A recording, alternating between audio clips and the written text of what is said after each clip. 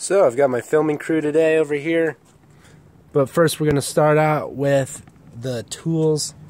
This is what we're going to latch onto the stud of the rear windshield, and then I'm going to have some zip ties that are going to go through here that will hold on the radar detector, and then this is going to go through this loop, which is going to attach to the clamp here. So let's go ahead and start. So with the rear view mirror, I've got the nice little stud right here. We're going to slide this tool on there, just spread it apart.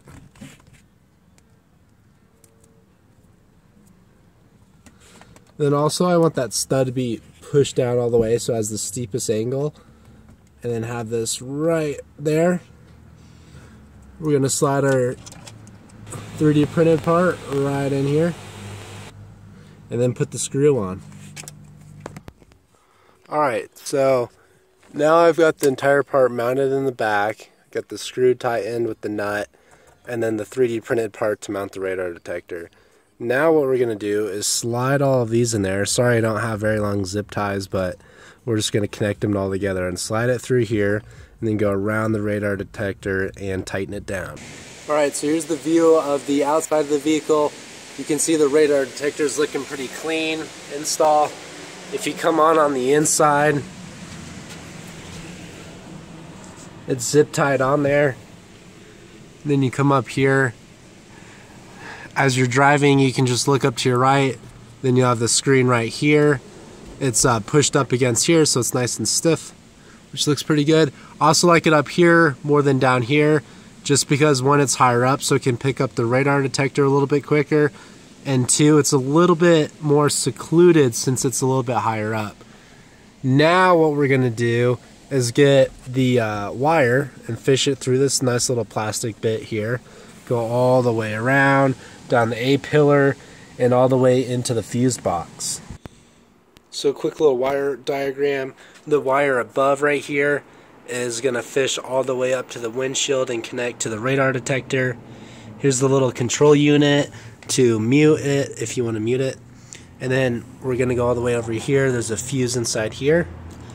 We need to ground it to something, and then also I have the out of fuse already crimped together, and we're going to add a fuse it.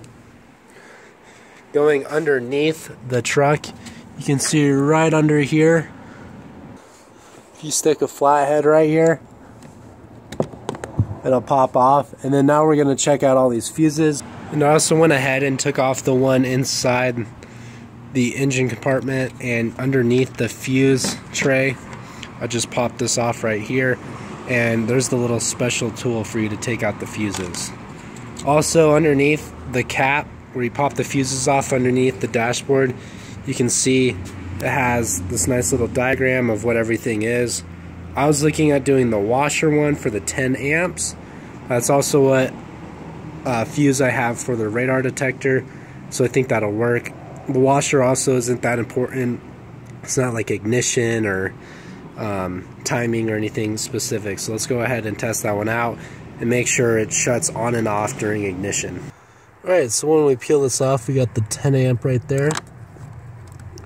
And there it is. Go ahead and pull that out.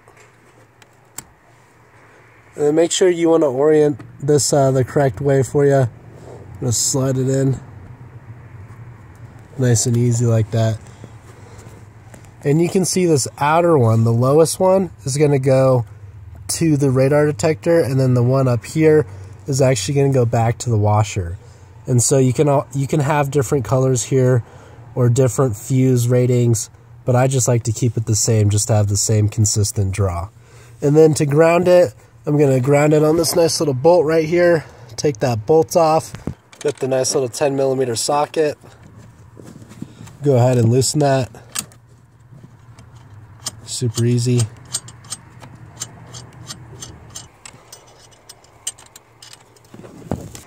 Now, before we wire everything up, I would suggest plugging this into the radar detector, turning the key on and off, making sure the ignition, making sure that the radar detector turns on and off when the ignition's turned on and off.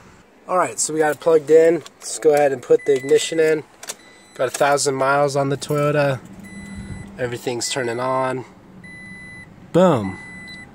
Passport Max. Shut it off. Everything looks good. And then now we can fish that wire all the way up and then down and through here. Alright, so what I would recommend is either popping out one of these sides, the left side or the right side. I popped out the bigger side because it's the largest hole, and I actually ended up having to shave down both sides a little bit. But what I'm going to do is fish the wire all the way back and then have it placed in there like so. And then I'm going to hot glue it in there. I don't want to drill it or glue it, so it's going to, you know, in case I sell the car or something, I can just take it out and then plug this back in there, and then no one will ever know. Alright, so we're going to go ahead and put some hot glue in there.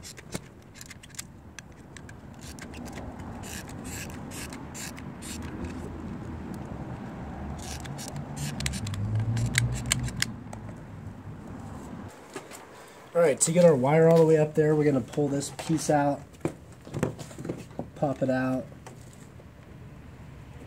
fish the wire through.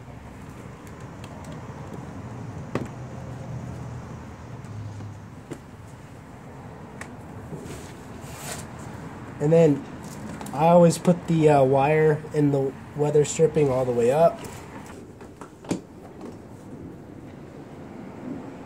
Just to right here.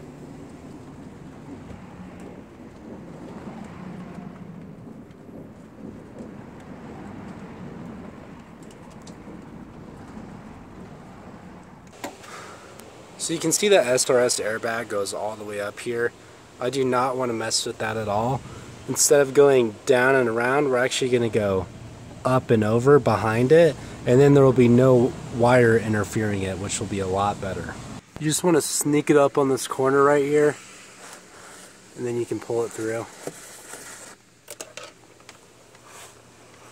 And then now there's no more worries that that wire is going to catch in the airbag. Now you can see if I come all the way over here, my wire is way too long.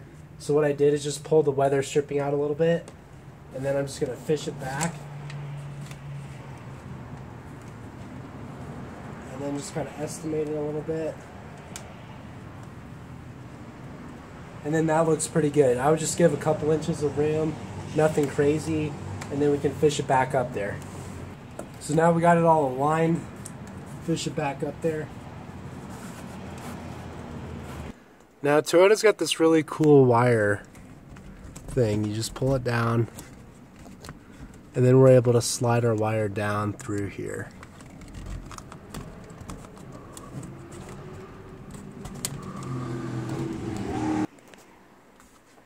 And for the bottom part,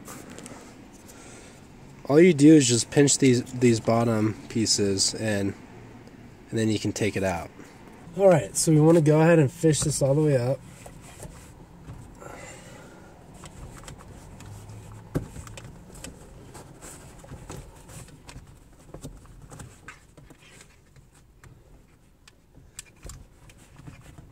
Bring it down.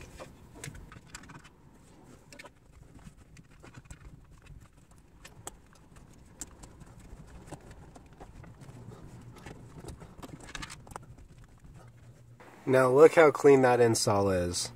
Fished it all the way with it, all the way through. We go ahead and plug it in.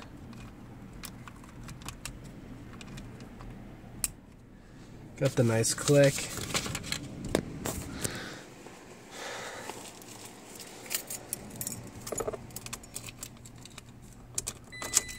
Ignition. Come on. Boom. Alright, perfect. So now we got it all wired in here. It's going to turn on and off. It's looking really nice. Go ahead and turn the ignition off, and then it turns right off, just like magic.